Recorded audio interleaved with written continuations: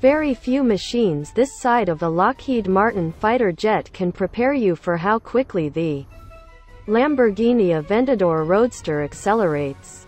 Imagine what it feels like to sit in a transatlantic airliner as it accelerates down the runway.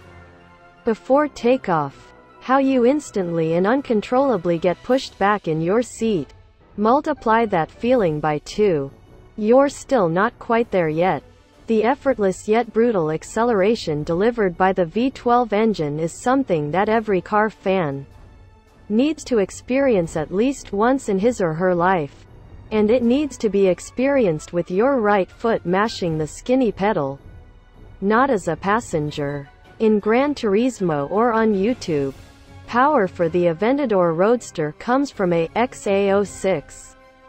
5-liter 12-cylinder engine tuned to deliver 690 horsepower at 8,250 revolutions per minute and 507 foot-pounds of torque at 5,500 revolutions per minute.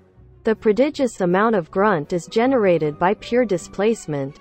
There are no turbos or superchargers hiding anywhere in the engine bay.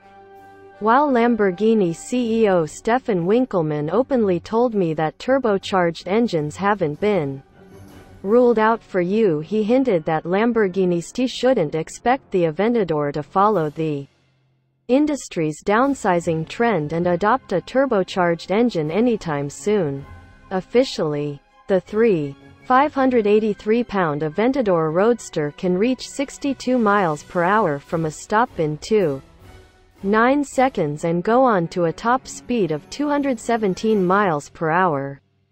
I didn't verify that last statistic, but the acceleration is so brutally instantaneous that it feels much faster to 62.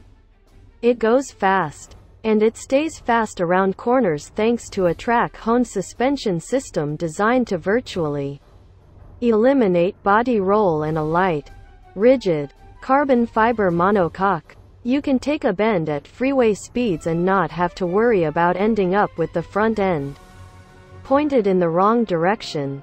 You'll likely reach your own limits before you get anywhere close to the Aventadors. Then there's the grip. Power is sent to all 4 wheels via a 7-speed independent shift rod ISR transmission that can be left in automatic mode or shifted manually with huge paddles. And through one of the grippiest all-wheel drive systems I've ever tested. The Aventador feels perfectly planted at all times. Though, admittedly, the massive Pirelli rear tires also play a sizable role in putting power to the ground. All told, the Aventador is a serious machine. Unless your resume includes stints at Mercedes-AMG Petronas or with